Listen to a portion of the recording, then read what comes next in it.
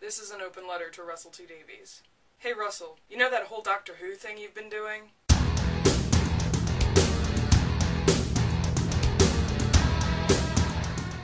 You're doing it wrong.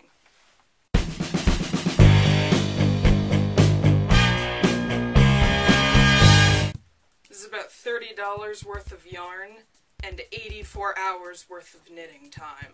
I'm gonna try to film the whole video dressed like the Doctor, but it's really hot in all of these layers. Quick review of The End of Time Part 1. Just like to note that it was narrated by the skeeziest Time Lord of all time. The first half entertained me, despite the complete lack of consequences for Waters of Mars, the way the Master became a really bad hero's character, and the complete lack of direction that whole half of the episode had. Once you got into the second half, and you got re-narrated by that skeezy Time Lord, it's head desk material. We've seen this before. This is another Utopia, The Sound of Drums, Last of the Time Lord story. My prediction for the next episode, 4 words. Big, fat, reset button. Not impressed in the slightest. Okay, quick fire questions, because there's a lot of questions this week, because Lindsay's crazy and asked 3 of them. Number 1, how is your winter going? I have a Doctor Who scarf, how do you think it's going? Number 2, Christmas traditions. The 4 of us kids gather around on Christmas Eve and exchange the presents that we bought for each other, because when we were younger, those presents were often eclipsed by the bigger and better presents given to us by Santa Claus. So we did it the night before, so we didn't feel like our gifts were really crappy, even though they were. Then we hang up our stockings, we all go to bed. In the morning we wake up early. We're allowed to look through our stockings and through a bag of books that we have, and we sit around reading these books and eating candy out of the stockings. And then, between 6 and 7 o'clock, we wake up Mom and Dad and then open 3 presents before going to church and then coming back and opening up the rest. That is our Christmas. Number 3, New Year's plans. Marathoning Lord of the Rings with my family. And then Lainey's question was, what was our favorite thing about this Christmas?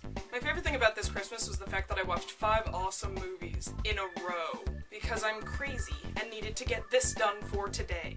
Muppet Christmas Carol, Pan's Labyrinth, minus the Pale Man scenes. I just skipped those. I can do that on DVD. Inkheart, which I don't have in here with me at the moment. Edward Scissorhands. And last but not least, the best movie that I've ever seen since Star Wars. Fanboys. My question for this week is, what character costume would you like to be able to just pull out of your closet and assemble on a whim? I have a lot of costumes. I can make a lot of costumes on a whim. This is all stuff I had, except for this coat, but it was my brother's, so I just borrowed it. And as an additional challenge for the winter break, before we go back to school, either on this channel or your personal channels, dress up as a character that you like. Doesn't have to be complicated, doesn't have to be as extreme as this madness. God, it's really hot in this thing. But before we move back, I want to see you guys dressed up as a character. Okay, I really need to get out of this coat and this scarf because it's very, very hot in here. So I'm gonna go do that. I will see Lindsay on Wednesday and I will see Lainey on Friday.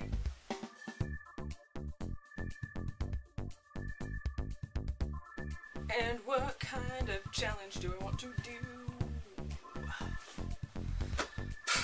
I don't know.